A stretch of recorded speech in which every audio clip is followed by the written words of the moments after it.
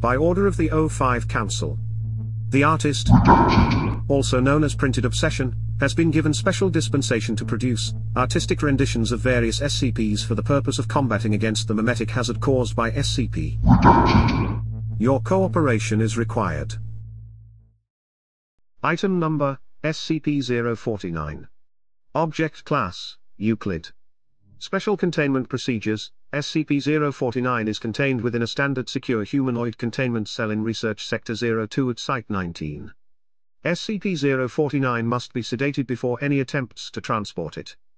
During transport, SCP-049 must be secured within a Class 3 humanoid restriction harness, including a locking collar and extension restraints, and monitored by no fewer than 2 armed guards. While SCP-049 is generally cooperative with most Foundation personnel, outbursts or sudden changes in behavior are to be met with elevated force. Under no circumstances should any personnel come into direct contact with SCP-049 during these outbursts.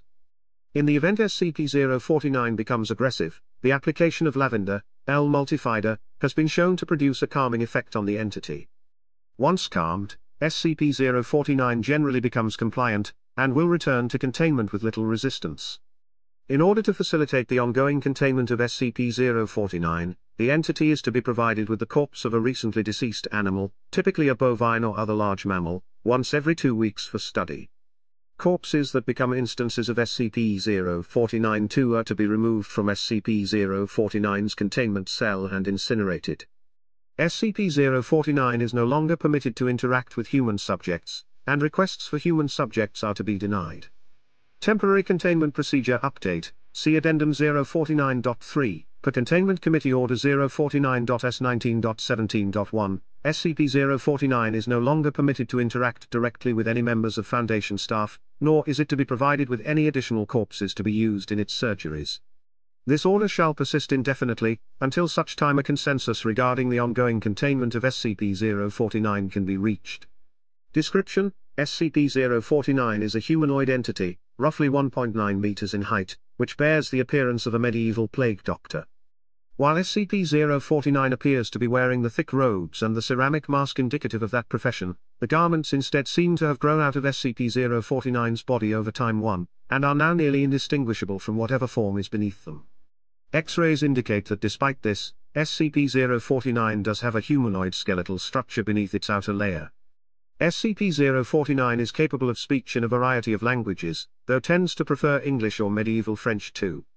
While SCP-049 is generally cordial and cooperative with Foundation staff, it can become especially irritated or at times outright aggressive if it feels that it is in the presence of what it calls the pestilence.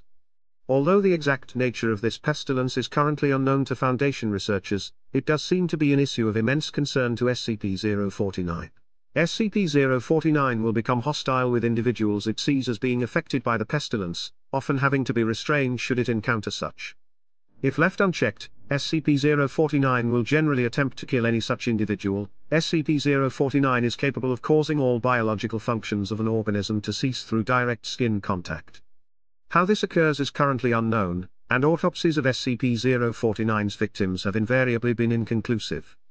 SCP-049 has expressed frustration or remorse after these killings, indicating that they have done little to kill the pestilence, though will usually seek to then perform a crude surgery on the corpse using the implements contained within a black doctor's bag it carries on its person at all times. 3.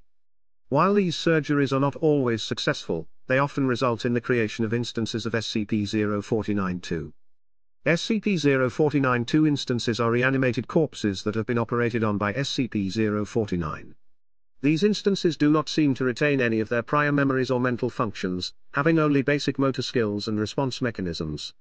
While these instances are generally inactive, moving very little and in a generally ambulatory fashion, they can become extremely aggressive if provoked, or if directed to by SCP-049.